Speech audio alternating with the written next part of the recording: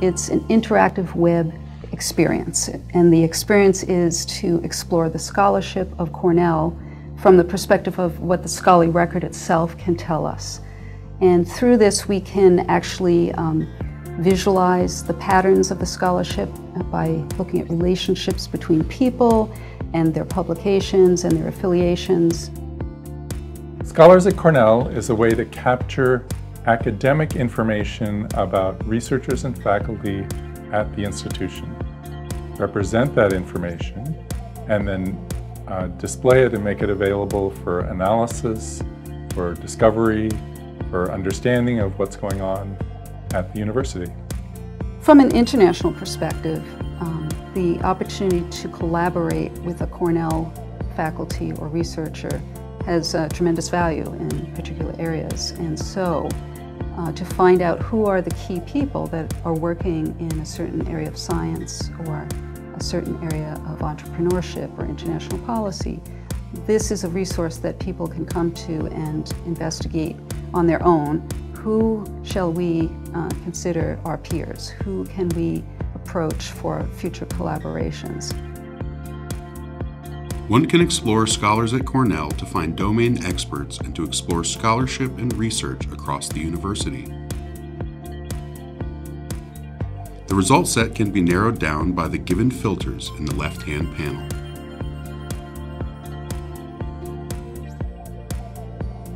You can search the experts by the subject area or by name.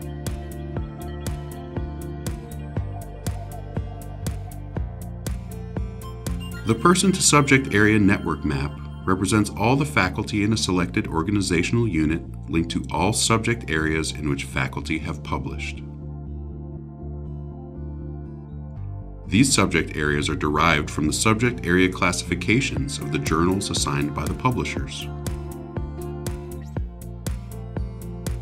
The keyword cloud on a faculty's page represents the scholarly fingerprints of the author, which is an aggregation of the keywords found in all of the author's articles. A user can click on any keyword to see the list of actual articles that mention this keyword. Arguably, it could be anyone and everyone, because anyone who has an area of interest, be it what is going on with bird migration, to what is the latest research in breast cancer, to what are the effects of climate change. I mean, anyone who wants to look at this from the perspective of the research that's been done at Cornell can actually examine the research from that subject area perspective and find the experts at Cornell. So it's important for the library to understand where scholars are publishing, what their material, research data sets or other outputs are, where those outputs are appearing, because the library is responsible for making sure that those research outputs are preserved, maintained, and accessible for the long term.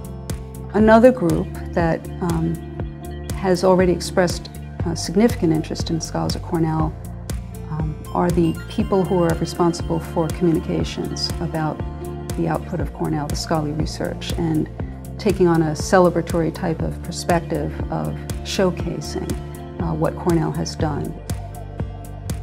Global collaboration maps highlight the institutions with whom our faculty and researchers collaborated with in the past.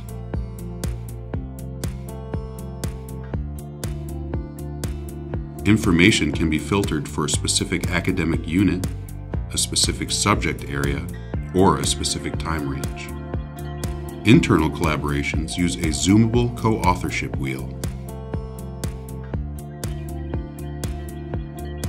We present grant data where a Cornell faculty member or researcher is either a principal or co-principal investigator. The data is represented as a cluster of bubbles, where each bubble represents a grant and the size of the bubble indicates the relative award amount.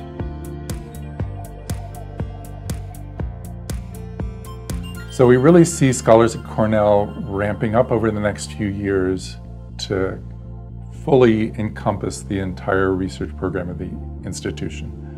Right now we're piloting scholars with a couple of colleges and departments. We're really seeking to grow that to cover and represent the entire scholarly output of the institution and really capture all the research areas.